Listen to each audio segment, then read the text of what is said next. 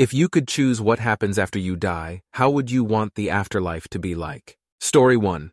Honestly, The Good Place from the eponymous sitcom, after the Soul Squad fixes, it seems perfect. An endless paradise of your own making until you are finally ready to move on and re-enter the universe. Story 2. I always thought that the best way would be not knowing you died and life just keeps going, but in a more positive way and with good things happening to you.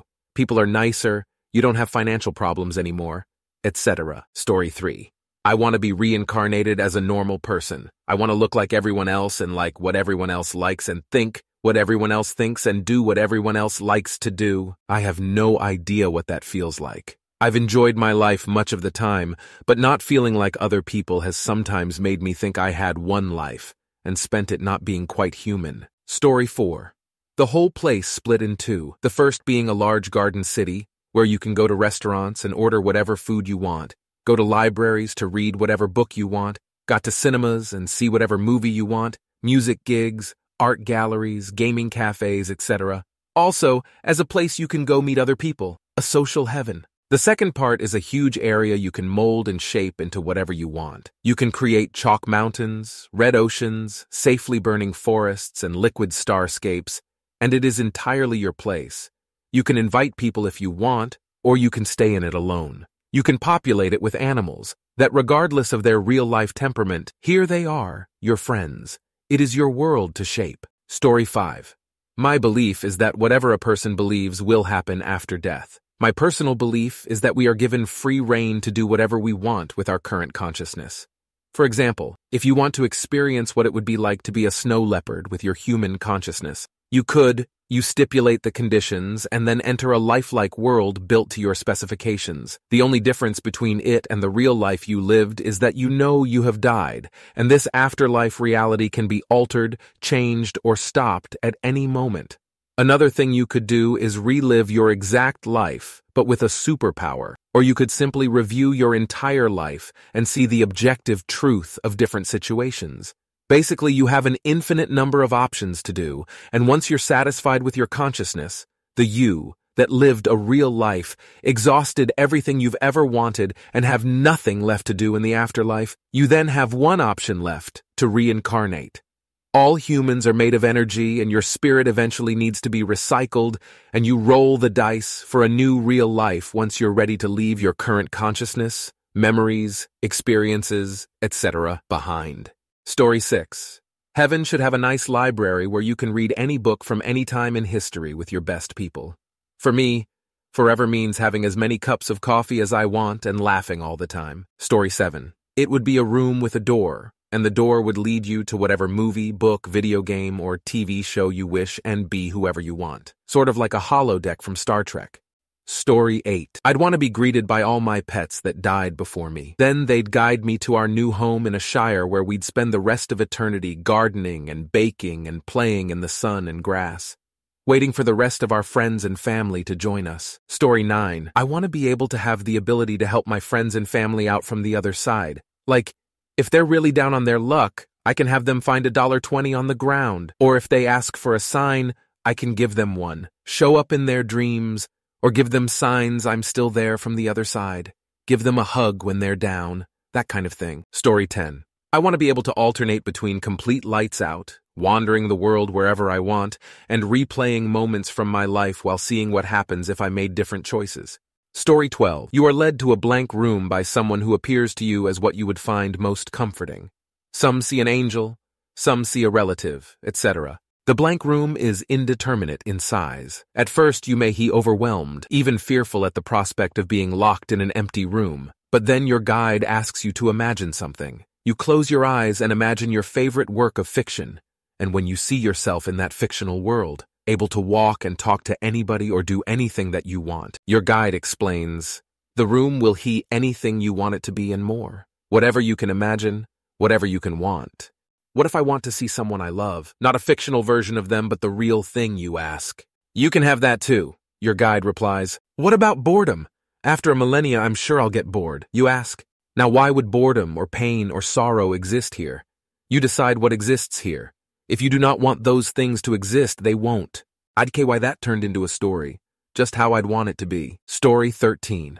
Dylan Moran had a skit on this that I keep in my back pocket. Why is there supposed to be a spiritual afterlife? All through life the spirit is tested and strained. Why can't we have a purely physical afterlife? I just want to be a pair of lips rolling around looking for huge lumps of chocolate to fuck. And put my arse way over there so I don't even have to deal with it. Story 14. Just nothing. Peaceful non-existence. Any sort of afterlife will get terrible if it's gonna be for an eternity, and I don't want any kind of reincarnation. One fucking time is more than enough here, lol. Story 15. I just want a personalized man cave with a pool outside, unlimited food, all the entertainment I could want, a pool, a hot tub, and my cat, and a common area outside of that to interact with other souls or look on what's happening on Earth. Story 16. In an open field with my boyfriend, who hopefully already became my husband at the time of our deaths, on a picnic blanket where we have unlimited little crafts to do with each other under a beautiful sky. Also, we'd be surrounded by little bunnies and puppies and endless flowers. Story 17. A wake up from a pod, in a Dyson sphere. Life was a simulated adventure, where the other people were fellow players. In such a reality, I'd like to express gratitude to the other players who were close to me and showed love. I would probably want to see them, even though they were not real. I'd still like to be with them for a while. Then, back in the pod, ready for another adventure. Story 18. A cozy home with Missy Dog, R.I.P., and room for my husband and my son when they die. I could visit Earth as a ghost and check on my son, my husband, and my twin brother, and leave little reminders that I'm still with them. Story 19. Reincarnation. I don't care if I'm another human, an animal, or a plant. I don't care if I'm on Earth. I don't care what point of time I am reincarnated in. I would like a recap of my current life, all the achievements and memories and people I met along the way. I would like to know what mistakes I made, what sins I committed. I want to know the different butterfly effect scenarios if I would have made a different choice. And then I am satisfied with whatever wisdom I receive from this eternal being. I want to start fresh. I do not want to remember my current life. I would like this cycle to continue forever. Story 20. I feel like any one thing might get old after an X amount of eternities. So maybe a combination of different versions? Basically a giant world with a bunch of different activities. Want to sit in a garden enjoying some peace and quiet? No problem. Want to have a giant feast with your lost loved ones? Go ahead. Want to feel the rush of adrenaline as you run into a giant battlefield, where suffering is non-existent and death is temporary? Sure thing, Bubba. Want to play around with a long-lost pet? They're waiting for you in a field of tall grass just past the cozy log cabin. Want to relive old memories? Sure, go ahead. Story 21. I want the choice of skipping a life to enjoy the afterlife. I had an NDE and the peace and pain-free feeling was amazing. I want to be there for a while. Where I was a field, a nice warm breeze, the grass moving with the breeze, and peace. So nice. So peaceful. Story 22. I'd like to think it's like the end of a video game. You can go back and replay levels, so to speak. Revisit old places / times you've been before. Revisit all the memories you've had and all the people you've met. Only to come back to the main menu or the source as the Matrix explains it. Just imagine loading a saved state in your life. It'd be amazing. Story 23. I like to think, hope, that after death, time is not linear as it is while we're alive. I would love to go back to certain times in my life when I was truly happy and visit that period again. Especially I would go back to when my boys were babies and small children. I want to hug and cuddle them again. I miss having that kind of relationship. I doubt I will have grandchildren, and my kids were the best thing to happen to me. They are grown now and don't need me much. Story 24. My own personal heaven, one that's tailor-made to everyone's experiences. Mine would be a really nice apartment in the city with doors to different universes that I can experience any reality. From fantasy settings to space adventures to even redoing my life, I can always pause those worlds to just come back to the hub world, which is my apartment, where I can go out into the city every day and do whatever. Bad people go through hell, but it's not a form of punishment, but a way to show them the error of their ways, which will eventually allow them to get into heaven after some time. Story 25. I would make it so that you can know anything at all about your life, and any statistic regarding that life. Total steps walked, greatest feat of strength, happiest, saddest moment lived, etc. You can relive moments in your life, watch your entire life like a movie, and even have a simulation where you can see certain what-ifs and make different choices to see how things would have played out. When you're ready, you can reincarnate into a new person, whom, somewhat like genetics, might get some personality traits from one of your lives, some from another, etc. You forget everything regarding the afterlife until you die, in which you remember all your past lives and get sent back to the afterlife. Story 26. After I die, I awaken inside a room filled with loved ones. They take me out of the VR system and we talk about what it's like to live a virtual life where we die at the end. It's the ultimate experience since we are actually immortal. The thrill of believing that we will actually die is the ultimate experience. Story 27. Honestly, The Good Place has a lot right in the final episodes of that show. Infinite time is no way to exist and would be worse than what most would consider torturous to be immortal. Sure, the first million or billion years might be interesting. You could absorb as much information as you can, create technology beyond comprehension, but to what end? Let's say you're given immortality, a bit like Vandal Savage in the DC comics.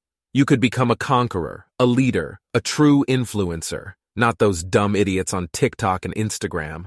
Let's say you do that for countless generations, never getting bored or apathetic. Let's say you exist for millions of years and see the progression of mankind to the point we're no longer anything close to the way we are now. Well, eventually, the sun will either burn out, expand, and consume Earth, or 1,000 other things a sun can do in its lifetime. But it will die eventually. Earth is dead, so you head to the next habitable planet. After all, you have millions of years to perfect space travel.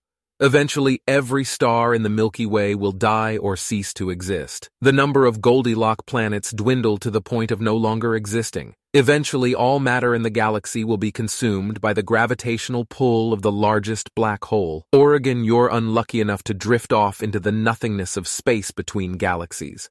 Oh, and because there's no center point of the universe, and the infinity of space is only increasing, think about that brain teaser for a bit. The odds of you ever making it to another galaxy, because for all we know, those other galaxies don't even exist anymore. It's just the light from them can take millions or billions of years to get to us. You may never see or witness anything ever again except the vastness of emptiness. We do not know if galaxies are moving faster than our own. In a million/billion/trillion/quadrillion years, there may be absolutely nothing in our skies ever again, and there you are, stuck as an immortal. I could go on, but the tangent I'm on is depressing and mind-bogglingly complex enough already. The idea of dealing with the sense of immortality, on top of also knowing I can't do anything about it because I'm in an alternate dimension known as the afterlife, is worse than any physical pain of torture associated with a traditional kind of hell in the Bible. Here's the main thing I want when I die. Being able to decide to choose to no longer be anything in the universe seems very important to me. Just cease to exist, peacefully, and without any regrets. That said, I would like to be able to zoom out and see, celestially speaking, just how small we are in the grand scheme. Time manipulation and imagination manifestation, ability to create anything from my brain, would be really good as well. I'd probably spend a couple decades or longer as a real Batman set in Bruce Timm's or Rocksteady's Gotham, take a turn as Gambit or Beast or Magneto, and fight the likes of Kang, Galactus, and Thanos in a made-up reality of my own design. Sounds like a good way to waste a few millennia. Story 28. Reincarnation. But in RPG style. Based on how well or badly you have behaved in life, you accumulate karma points. When you have to reincarnate, you can build your character.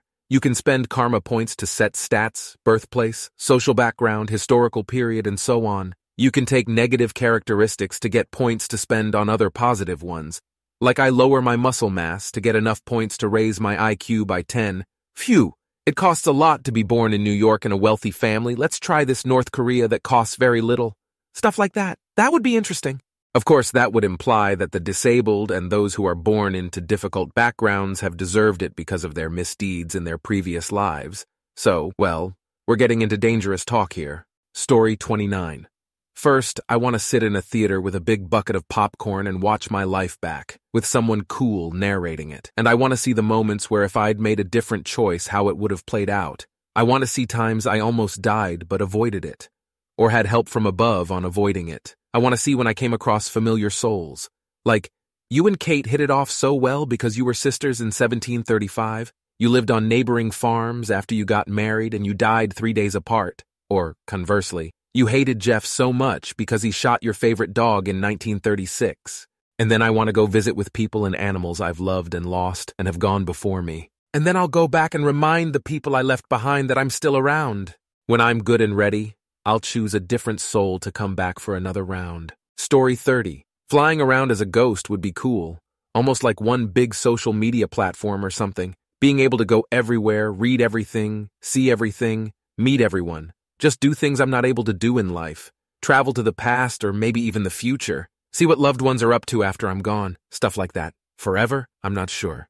Maybe have that big good place button somewhere if you've seen enough. Story 31. I'd like to be a ghost for a few years. See the places that I never got to see while I was alive and watch over my family. Then spend a while in some form of heaven where I get to see all the people in my life that died before me. Once I have closure on this lifetime, I would like to be reincarnated as a dog and live a life where I just unconditionally love my owners. Story 32. I'd prefer it to be like a dream state, where different scenes are experienced based on what you want and who you're with.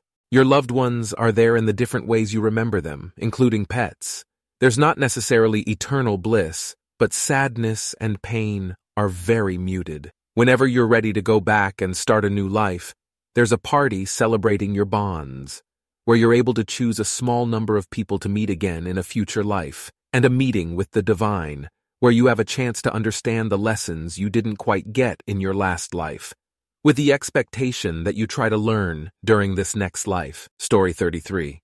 I'd like to be a ghost for a few years, see the places that I never got to see while I was alive and watch over my family, then spend a while in some form of heaven where I get to see all the people in my life that died before me. Once I have closure on this lifetime, I would like to be reincarnated as a dog and live a life where I just unconditionally love my owners.